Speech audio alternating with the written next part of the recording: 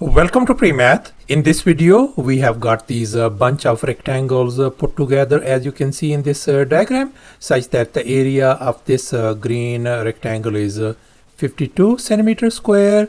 The area of this blue is 60 centimeters square. Likewise, this blue is 60 centimeters square as well. The area of this purple rectangle is 56 centimeters square.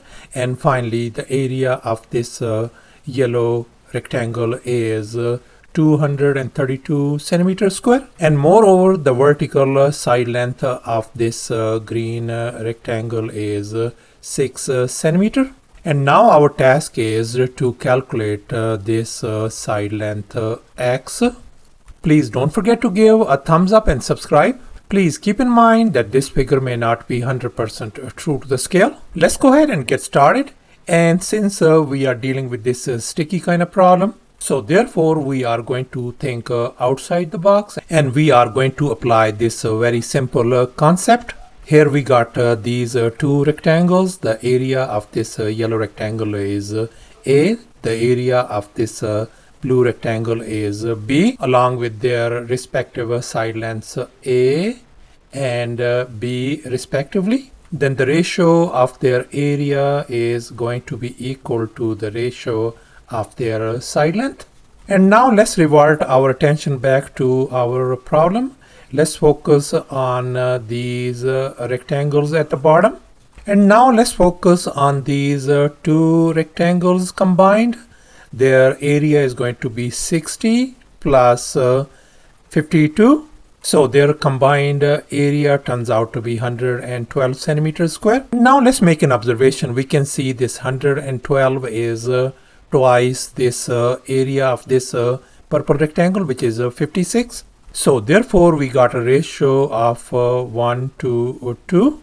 And here's our next step. I have divided this yellow rectangle into two parts by drawing this red horizontal line, as you can see. And we can see that this side length is same as this side length.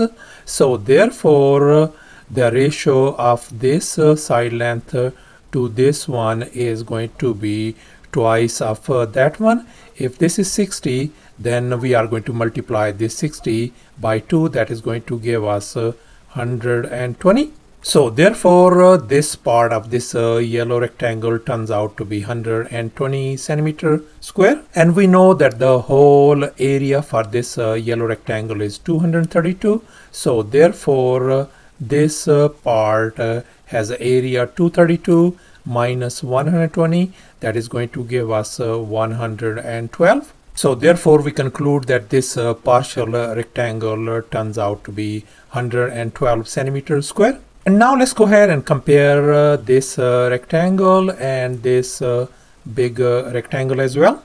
Both have the area same, 112 over here and 112 over here as well.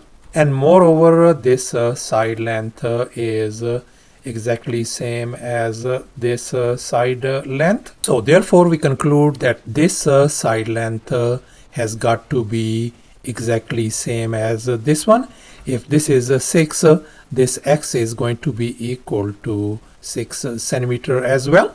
So thus we conclude that this side length x turns out to be 6 centimeter. Thanks for watching, and please don't forget to subscribe to my channel for more exciting videos. Bye.